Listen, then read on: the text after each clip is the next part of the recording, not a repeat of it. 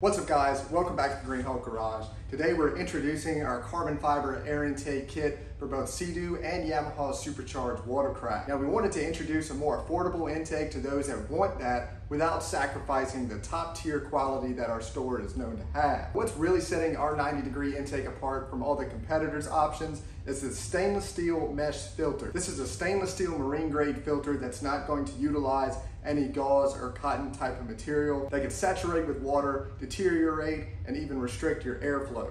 There is no gauze element in this. It is 100% water safe. You can even take this to a water hose, wash it out, and it will last the life of your ski. Aside from being stainless steel and improving the airflow over your stock air intake, it is also a U.S. Coast Guard certified flame arrestor. There is not a single 90-degree air intake on the market that's using a filter that meets these specifications. So not only are we using a better filter than everybody else, but we're also using a carbon fiber intake tube. We're not using the carbon fiber just because it looks good and it's very pretty. We're using it because of its excellent thermal properties. If you have a 90-degree intake that's using an aluminum pipe or any other material out there, it's going to get really hot. When you're riding, it's going to absorb the heat from the engine bay and increase your intake air temperatures.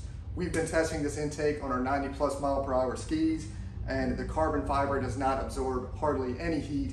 Even after a long day of riding, you can still grab this and it's hardly even warm. Carbon fiber is definitely a superior material when it comes to intake tubing in a hot engine bay, and it also is very pretty. It's a nice touch to dress up your engine compartment. To make these intake kits to the Supercharger, we're using the 4-ply reinforced silicone couplers. It is a very nice high quality piece, and it's sure to not give you any issues. And the last part about this kit is all of the hose clamps are stainless steel hose clamps. So this entire intake kit is 100% marine environment safe. It's not going to rust, and it's going to last the life of your ski. By installing this kit, you're increasing the horsepower of your watercraft by getting more airflow. You're dressing up the look of your engine bay. By getting rid of that stock air box, not only are you increasing airflow, you're getting rid of all that terrible sound suppression that comes with the factory intake. Every time that you start up your ski, you're going to be reminded that you're driving a high horsepower supercharged craft, because you could hear the whistle of the supercharger through these intakes.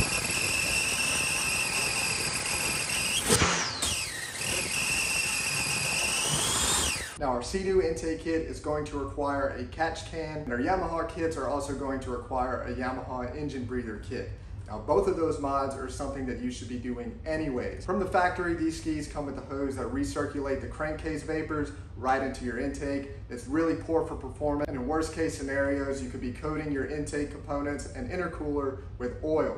So all skis should have a catch can or an engine breather kit on them anyways. Combining that with a nice carbon fiber intake kit, you're guaranteed to increase the performance of your watercraft. Now you can find these intake kits in the GreenHulk store. Both the Yamaha and Sea-Doo kit is going to be in the description below. We're offering these at $225, and I can promise you, you're not going to find a higher quality kit at that price point. Be sure to like, comment, subscribe, and go buy a new intake for your watercraft.